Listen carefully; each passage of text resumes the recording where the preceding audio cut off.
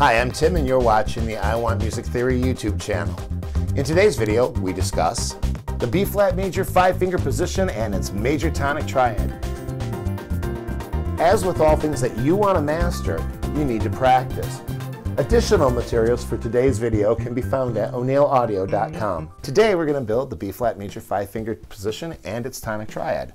We'll start in our first position being on B-flat, and we'll go over to our keyboard and we'll mark B-flat.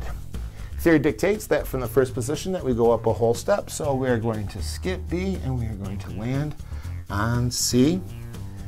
Then theory dictates also that there's another whole step between the second and the third position.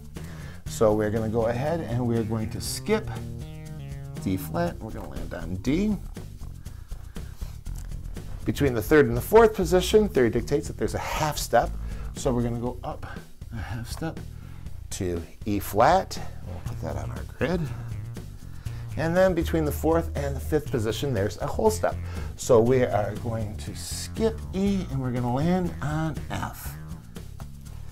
We'll drop down the first, the third, and the fifth position, which leaves us with B flat, D, and F.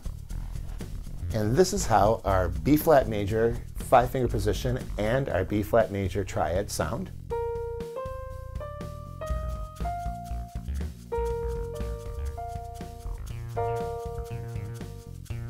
I hope that you found today's video fun and informative, and if you did, please hit that thumbs up button below. And don't forget to subscribe for brand new videos just like this, released weekly.